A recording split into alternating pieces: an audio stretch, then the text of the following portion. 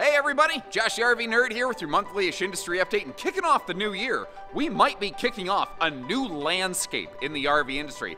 There are potentially some major shakeups happening with RV manufacturers that may drastically change a lot of things down to the brands that are available out there and where you can find them. Also, there are multiple different factors that may be coming down the pipeline which might result in multiple layers of price relief, and we're going to be diving into some interest rates with some predictions that might be happening there, along with a little bit of an outlook on other things that might be happening later in the year. Now, due to the holidays and how my schedule got broken up, I had to change the way that I recorded this video today. Instead of recording it all in one shot, I may be doing multiple different segments on multiple different days. So if I go through a couple clothing and costume changes, that's what's going on. But to help you, I will continue to chapter mark this video so you can jump around to the things that you like and continue to drop your comments on what you think, and share this video into things like your favorite Facebook groups if you find something useful or value or something that somebody else might find some enjoyment out of. I don't know. In the meantime, let's get rolling because I'm only halfway through the month as I started this, and there's already a big stuff to hit on.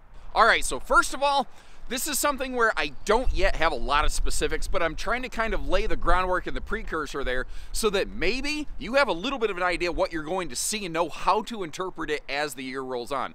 Long story short, the names in the RV industry might be changing, and some brands might be going away. Some brands are getting absorbed into other brands.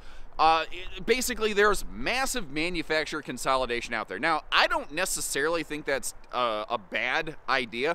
There's so many names in the RV industry. There's so many brands, and they're all, if you ask anybody, they're all the best. You know what I mean? You can go to any salesperson at any RV show and say, how does your RV compare to the RV next door? You'll never run into somebody who says, yeah, their campers are better than mine. No, they're always going to say theirs is better somehow. They're all cool in different ways, but the thing is, there's a lot of multiplicity, there's a lot of duplicity, there's a lot of overlap, and there's a lot of things that are just superfluous fluff products out there. And they've begun to struggle in the current nature and volume of the RV market. Well, manufacturers aren't going to sit there supporting a brand that's losing money, that isn't selling, because it costs a lot of money just to keep those factory lines up and running. So what you're seeing happen here is there are multiple RV brands that are either just going to be scratched off the board entirely and they're done, they're retired from production, or there might be some things that are absorbed into other brand names. But this trend is interesting because there are some RV brands that were ultra popular only 5 or 6 years ago that are really sucking wind right now, and there's a lot of rumors swirling around the Michiana area right now that some of these names are just gonna get axed and going to get cut. And it makes business sense to me, some of them. The other thing that's really interesting about this is what is happening, not just in terms of brand management, but at the actual manufacturing level.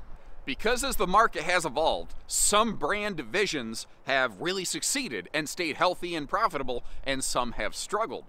I don't, again, have hard details yet. I'll continue to watch this and share information with you over time so you kind of know what you're getting into. But there's huge family trees in the RV industry. Like, I was talking to someone the other day. So there's like, they were blown away. They didn't realize that like Keystone and Jayco were members of the Thor family of RVs, because Jayco and Keystone also have their own subsidiaries. Like Jayco is the parent company over like Integra, Starcraft, Highland Ridge. Keystone is the parent company over Dutchman and Crossroads. Like they didn't realize it was like that involved. There's a lot of evidence to support right now that some of those subsidiaries are going to be more fully absorbed, where some of those subsidiaries maybe make like 12 brands of campers, but maybe 3 or 4 are actually successful, popular, and profitable. Well, it's very possible that in some of these cases you will see some of those subsidiaries, like 8 or 9 of their brands, go away, and that subsidiary's name go away and be absorbed into the parent company, which will streamline a lot of accounting processes. And one of my hopes with this are things like warranty processes, you know, because something that folks are just not aware of is just how much of a pain in the neck the warranty processes are from a dealership level. It's just not clean, simple, and easy the way it could or should be. So I'm hoping that they can focus in on more staff with less lines to do things better. The other thing that I find very interesting is, for the first time I think almost in my career, I'm actually starting to hear a major push for quality improvement from the upper echelons of some of these manufacturers. And I don't think I'm much different than you. When I start hearing, oh, we're going to improve quality from a lot of the RV industry, I kind of roll my eyes, because I've been hearing that for a long time, and some brands do better and some brands don't. And I've always tried to be very real about that. But take a look at this. Now, I get that it feels like you're looking at a document from a government agency that's been heavily redacted. You know what I mean? This was sent to me in extreme confidence by somebody that probably should not have sent this to me, and I'm not going to cause them to lose their job or anything like that. But long story short, from the very upper echelons of a very major RV manufacturer, the head honcho has flat thrown down the gauntlet and said other companies are building things better than us in a lot of cases. Get your quality up or I will close your division. Period. And that guy will do it. that guy will do it. So, this is very interesting to me, and it's very exciting, but like, it's one of those things where you've been once bit, twice shy, you know? The RV industry could produce better things than they do. Like, the example that I like to use is like, some of these keyless entry door pads on RVs, for instance. They're okay, but they're problematic. They're better than they used to be. But, like a keyless entry door pad on like a Ford or whatever vehicle, if you're not a Ford fan, that's fine. I'm not trying to like start a revolution here. Maybe they fail, but rarely. I know of one person ever who's had a problem with their keyless entry door pad on their Ford vehicle.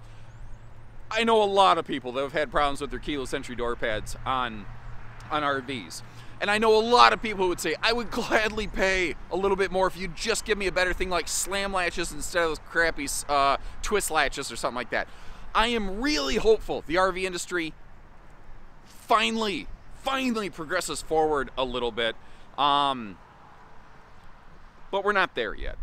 I'm hopeful, and again, I will continue to kind of keep my ear to the ground on this and let you know, like, as different brands come and go or evolve, I'll do my best to try to put that information out there for you in future updates. So maybe subscribe, keep an eye on that, or just, hey, thanks, nerd, for giving you a quick heads up on some of the stuff that might be happening. So beyond that, what's in store for 24? Well, last month, I talked about how an industry veteran, Mr. Greg Ford, kind of predicted that last year, the 2023 calendar year's downward trend in terms of overall volume and production would continue through 2024 calendar year. RVIA has recently released their predictions. RVIA, the big RV Industry Association, basically, kind of the big governing body over the RV industry. They just released their report and their predictions, and they're kind of predicting the opposite. So, again, I'm trying to share multiple perspectives and let you decide what you want to do. I'm just trying to share the information that I find. Anyway, RVIA is projecting in the 2024 calendar year, there will be something in the neighborhood of 307 to 350,000 RV shipments produced through the year. They are expecting the second half of the year to be a little bit stronger than the first half of the year. They're kind of estimating that based on some trends that might happen with interest rates that we're going to talk about in a little bit. But that would mean roughly a 12 to 16% increase versus the 2023 calendar year, versus the year prior. And there have been a couple different parties that are projecting roughly about a 14% uptick for the RV industry in the 2024 calendar year, this year. I keep forgetting it's December at the time that I'm recording this, and I'm trying to think forward. Squirrel! Anyway. It seems like the only consistency in the information that I get is about 14%. People seem to think it's either up 14% or down 14%. So I guess I'm curious. Do you think it's going to be up or down 14%? some of the factors that are fueling that maybe prediction of a bit of an uptick there is I've stumbled into 3 potentially significant ways we may see levels of pricing relief in the RV industry for the 2024 year. The first of which is actually going to come in the form, well, potentially, it's basically up for review right now. There's been proposed legislation that would ease tariffs on things like the import of Luan. Hello. Ooh, that sun feels so warm and good, but I'm also getting blinded by the light over here. I really wanted to throw a revved up in the deuce, another runner in the night concept in there, but I guess I just did. Regardless, I'm sorry. In 2020, there was some legislation that basically ended, which placed additional tariff money on the import of things like Luan. And if you think about Luan wood wall paneling, I mean, it's used in walls, floors, roofing, and most of the mainstream RV industry uses it somewhere. The stuff is like, you can't get away from it, basically. But because those tariff reliefs essentially ended and things changed, the RV industry as a whole was absorbing about $1.5 million additional dollars per month since the beginning of 2020. That is one of those factors that very quickly increased the cost of RVs. It's also one of the reasons you saw a huge bloom in the use of Asdel, because Asdel used to be significantly more expensive than Luan, and once it quit being significantly more expensive than Luan, manufacturers said, well, we might as well use that nicer thing because it costs basically the same and people would rather have it anyway. So it is possible. There's bipartisan legislation that's been proposed right now to basically put huge relief on things like that. And when the raw material costs go down, when the bill cost goes down, when the invoice goes down, your price tag goes down. So I'm very hopeful that happens. And the fact that it's bipartisan gives me at least a little more of a feel that this thing actually has a chance. Now, it's not approved yet at the time that I'm recording this. Hopefully that's something that gets through and allows us all a little bit of relief on the price tags of these things all the way through the entire process. There's also another bit of legislation out there that's currently in the works that may provide additional relief. Basically, there were some unintentional changes to the verbiage in certain tax codes that prevented dealerships from deducting the interest they have to accrue on the floor plan of their loan. So like this unit sitting behind me here, that Jayco or that Catalina behind it or whatever, most dealerships basically have an open revolving door loan where they have to pay interest the longer that thing sits there. Normally, they have the ability to potentially deduct that interest at the end of the year when it comes time for the tax man to wash everything out. But there were some weird changes to some verbiage that prevented specifically travel trailer interest generated at RV dealerships off their floor plan dollars from being deducted from certain tax codes. And when you think about it, travel trailers is by far and away the largest segment of the RV industry. That had a major, major impact. That's one of the things that has really been hurting a lot of dealerships who didn't read the market correctly, didn't scale their inventories down very well, and ended up with too much inventory too heavily, and a lot of the bank interest was really, really hurting them. It's one of the things that will be a factor in the consolidation topic that we're going to hit on in a few minutes here. But there's legislation coming through that may resolve that, that could significantly lower the operating cost of dealerships, and if they can get by without spending as much money, that means that they can get by charging less money, and I think all of us would like to see that happen again. And the third thing here that may give us some relief is yet still a little bit speculative. None of this stuff is yet set in stone. I'm going to try to keep an eye on it, and I recommend you do the same if you're curious or interested. There's some reasonable speculation that we may see some interest rate relief through the 2024 calendar year. Some of that is more expected hit in the second half of the year. That's one of the reasons RVIA is thinking we might see a little bit stronger second half, because by that point, a lot of these factors that we've been hitting on will have had time to sort of churn through the mechanism, basically, and start happening and being visible and effective and functioning in the RV industry. But a lower interest rates in general. I mean, we talked about RV dealership interest rate, floor plan dollar cost. That's a huge factor. That can be tens of thousands of dollars monthly very, very quickly for each individual store. Now you start thinking of places that have multiple locations, that adds up so painfully fast. Also, the more direct obvious thing for you, the consumer, maybe lower interest rates on your loan. That's a major factor. But there are folks who have like adjustable rate mortgages that could give them some cost of living relief. You know, the cost of just any business doing business can tend to go down in that way. And as a result, you tend to get more flowing money, lower overall pricing on things, and it could be a huge factor, not just in the RV industry, but just in our daily lives. So hopefully that comes to pass. But again, with anything, there are some folks saying we don't think we're going to see any relief on interest rates for a while yet. Well, time will certainly tell, but these are kind of the leaves that are in the tea currently. Also, another kind of barometer factor for the RV industry, the Tampa RV show this month in January is, you know, getting slated to happen middle of the month right there. I thought I'd kind of tackle this. A lot of people ask, hey, are you going to be at the Tampa show? I go where my team goes. We don't currently have a place in Florida. Trust me, I'd much rather be in that warmer weather than where I'm at currently. But no, I won't personally be there. We won't personally be there. But that show, since it's one of the first major shows for the RV industry every year, tends to be often looked at as a little bit of a barometer factor. You know, how many people attend, how sales look, things like that. What I can tell you is all of the new model, like you've already seen so many new floor plans come out on this channel, and there's a bunch that I haven't been able to get to yet. Can expect to see that trend continue and expect Tampa to be another big new floor plan, new model kind of showcase for a lot of people.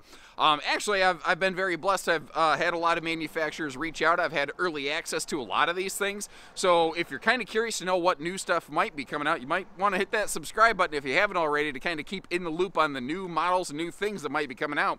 If you haven't found a floor plan that exactly fits you, never know. Maybe something's coming. But I'm kind of curious, like we talked about interest rates, sales, this show attendance. What are your predictions for the industry this year in the 2024 calendar year? It'd be kind of interesting to look back at the comments on this video in like December and see how things really played out. Something I can guarantee you're going to see play out through this year are a continued trend of RV dealership and probably campground consolidations, but specifically dealerships. So coming into in the pre-COVID phase, it was a successful time in the RV industry. Actually, what's funny is even though the volume of the industry then wasn't even what it is now, dealerships and manufacturers in general looked at one another and said, boy, if we get 3 or 4 more years like this, you know, we'll never ask for another thing. And then the RV industry got very financially good. Obviously, there were some things that should have been built better in that time, but the financial aspects of the RV industries became very positive. Thing is, even though times were very good in that 2018-19 era, there were still an interesting number of, you kind of call them mom and pop dealerships, that were kind of struggling. And they were having a hard time keeping themselves financially healthy. And there were a lot of places that were probably on the brink of having to close their doors. The pandemic era allowed a lot of these places to become profitable again and successful temporarily. But as that has kind of fizzled out, there's a lot of places that are suddenly basically in financial dire straits. It's created an unbelievable market for dealership consolidation, and there's some groups that are absolutely taking advantage of it. And that's not a criticism. That's just business, you know. The thing is, that's not going to change. It has slowed down a little bit, but I think we're about to see another little spike in it because there are some of these places that were kind of struggling.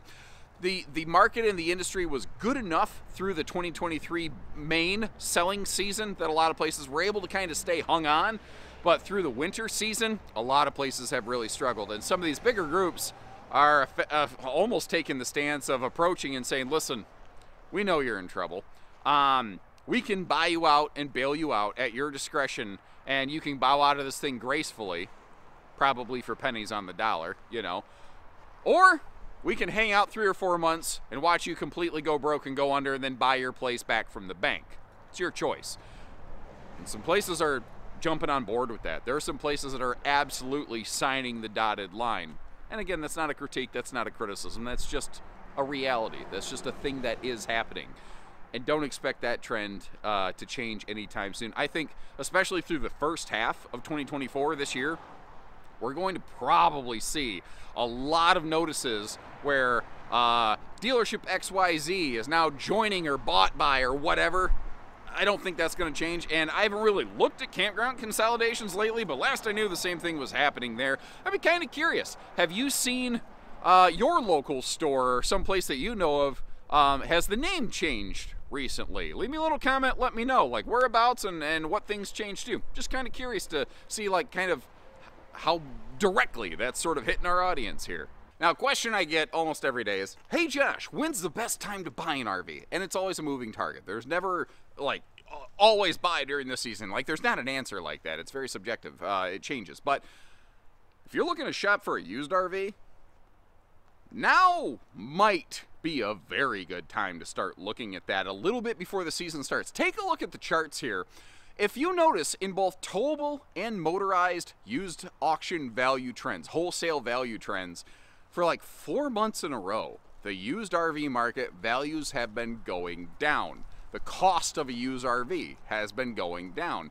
And that's not unusual in the cold months of the year, but we're coming into that time where we're about to enter RV show season. We just talked about the Tampa RV show. That's going to be like the kickoff of about 2 to 3 solid months of a ton of RV shows.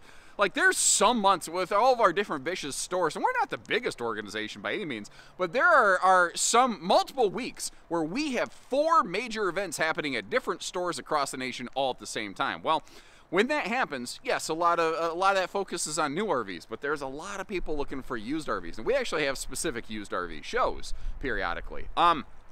Well, right now there's a nice buildup of used RVs, and there's a lot of places, like there's some stores in the cold sections of the country that just flat shut down during the cold months of the year. They flat go into hibernation. There's some stores coming out of hibernation. There's some stores who haven't had a lot of cash flow that are looking to stay alive. There are some stores that just want to start rolling their dollars again that are in fine financial condition, but like they'd like to see some business happening, and they'll take a ham sandwich instead of a whole hog, if you know what I mean. Well, right now, with a nice buildup of this and with a nice chunk of places really looking to generate some business, you could really consider more actively shopping for a used RV right now, because in a couple months, a lot of the really prime picks are going to be picked off. And that's the trick with like the used RV market. If in the new market, you can always just build another one. In the used market, it's a grab bag of what's available right now. So if you were thinking of like a March, April kind of camping excursion, but you were looking at the used market, you may consider stepping that up a little bit. You might be surprised with what you find out there. And in kind of a sad turn of events, Encore RV, who's a smaller manufacturer who makes a little bit more specialized, lightweight, little kind of campers, recently suffered a pretty major facility fire. So they have multiple different shops, but basically they're weld shops. Something happened basically overnight, and the weld shop was effectively a total loss. The local fire teams that showed up, they were able to keep the major damage contained to that welding shop. Again, that was a total loss, but the main production facility seems like it was able to survive, and like the office spaces, although there's some smoke damage and some soot here and there, are going to be able to make it through. It's really a bummer, but there's some interesting things that I saw here. A lot of places would just kind of take some insurance money and run. Encore is kind of doubling down, and they're actually committing to keeping their employees paid and employed during that time through the holiday season. And I think that's really cool. Now, I don't think Bish's RV carries them anywhere, but my hat's off to Encore. I like to just give credit where it's due. Something else that's cool, I don't have a lot of specifics, but other major manufacturers around the area have offered various levels of help, which is actually just really cool to see the RV community kind of pull through to help one another, even in the case of a competitor. And it's just a nice little bit of feel good. It's a silver lining to a little bit of a cloud, but be kind of curious to see how Encore pulls through this. And any Encore owners out there watching this, how do you like your rigs? I don't know much about them. I'd be kind of curious to know what you think. And maybe another little glimmer of hope for the potential future of RV service in the RV industry. I've been very, candid and outspoken about this. I've even used the phrase that I think that there's many aspects of the service side of this industry that are just flawed on a fundamental level. But that doesn't mean that we're stuck with that. It does mean, though, that we have to dig ourselves out of a hole. So one of the major challenges in this, like I've talked about how, like, manufacturer processes and repair event times, and like how dealerships spend so much time waiting on parts to get there, and sometimes they're the wrong parts or they show up damaged. Like, that's shockingly frequent. But one of the other major hiccups with this industry is the number of really well, properly trained, certified technicians. I don't know that it's a well-known thing that the industry overall does lack in that regard. Like, if you want to get Ford service done at a Ford store, or Ram trucks, I don't care, you get the idea. I'm not Ford specific, it's just the one that always pops on my mind first. Like, those people are trained pretty well on what they do. They have special diagnostics, and like, that stuff doesn't necessarily really exist in the RV industry, but it doesn't mean that no one's trying. Like, a lot of times what a dealership has to do, a lot of dealerships have one or two like real true master certified trained technicians, but then they also have a collection of people who like, you have one guy who's good with cabinets and woodworking, and you try to coach him up and you try to help teach him something else like hitching. Or you have a guy who's good with hitching and you try to teach him something else. Or you have an electrician who you try to teach. You get the idea, I'm sorry. The point is, we don't have enough people who are really well trained specifically on RVs all around. But that is beginning to shift, thanks largely to the efforts of the RV Technical Institute, RVTI. I've talked about them in the past. I continue to give them a tip of the metaphorical hat because this one doesn't have a brim. They are continuing to train more and more people. And this last year, the 2023 calendar year, saw the largest number of new trained certified techs out there, more training programs, more courses, more information, and we now have in the industry more actual certified technicians than we've ever had before. Now, we still have, I think, not nearly enough, but we are getting there. And the more people that we get with those certifications in the industry, the more employers start to look for that, the more that starts to be a thing that people need. Or dealerships, employers, whoever can start to, like, okay, when they hire that guy who needs that coaching up, we send him to those training courses to get those things done. That's something that we've done here quite a few times in the past, but I bet there's very few stores in the entire nation whose all of their techs have actually gone through like real true RV course training. I don't like that, but again, just because I don't like it doesn't mean I'm going to conveniently fail to talk about it and smokescreen you. I do hope you appreciate, again, that relentless pursuit of transparency that we offer in these videos. We're a long ways off, but it's step by step, new kids on the block style. Ooh baby, we are beginning to get there, and I really hope that trend continues. And the EPA has recently announced that they're looking into something that could have widespread impact, not just on the RV industry, but basically our modern North American lives. You know, because I figure I got a lot of Canadian viewers on here, and a couple from across the pond. Thanks for tuning in, by the way. But long story short, they're investigating the use of PVC and whether it should be additionally restricted or potentially banned entirely. Now, before you have an immediate panic over this, I'm not trying to incite that. This is a year-long process to review. There's a lot of steps that go into this. Where they're at right now is basically PVC, vinyl chloride, was identified as a human carcinogen back in 1974, and it was banned from use in things like hairsprays, deodorants, etc., you know, because it poisons people. Well, polyvinyl chloride, PVC, is used in a lot of other applications, but they're investigating whether some of these are deemed like human safe, and especially the disposal of discarded PVC materials and potential environmental impact that it may or may not be having. Again, this is going to take a long time, but when I say that it could have a widespread impact, I mean not only the obvious things in RVs, like you know, your PVC roof membranes, like that's an easy one, but to give you an idea, this stuff is used all over the place in our households, in our lives, in our vehicles, all the way down to the squeaky rubber chicken that some of us have in the basement. I will tell you, I thought it was really fun and funny because my daughter belly laughed when we first got her one when she was younger, and about the third day in a row that I'm hearing, I did the dad thing. where as soon as she leaves the room, it goes on top of the refrigerator, where she couldn't reach it and couldn't find it anymore, and we just substituted that with some other distraction. But that's a dad hack, by the way, in case you ever wanted. Here's another one. You might find that your kids don't like green beans, but if you feed them Ninja Turtle fries, they just might. So I began recording these different video segments in like the middle of December, and I already had to edit some things out, which normally you'll find I don't tend to edit my videos real hard, but I already had to peel some things out because, again, the landscape and environment in the industry, especially from the manufacturer side of things, is changing so readily and so drastically that some of the information I had has already changed in real time. Right now, there's a lot of, hey, we've heard this is happening. So like if I call my Keystone contacts, they've heard this is happening over at Forest River. Well, I tend to try to take things straight from the horse's mouth. There's no question, there's major shakeups going to happen. And when I get real clarity and confirmation of those, I'll make sure to put that information out in future updates like this. So if you like how we're putting this out there for you, make sure you hit that subscribe button so I can do the best I can to try to keep you in the loop and keep you in tune with things. Because it sounds like the first quarter of this coming year, it's going to get a little bit rocky. It kind of sounds like the second half of the year, it's going to smooth out a little bit better.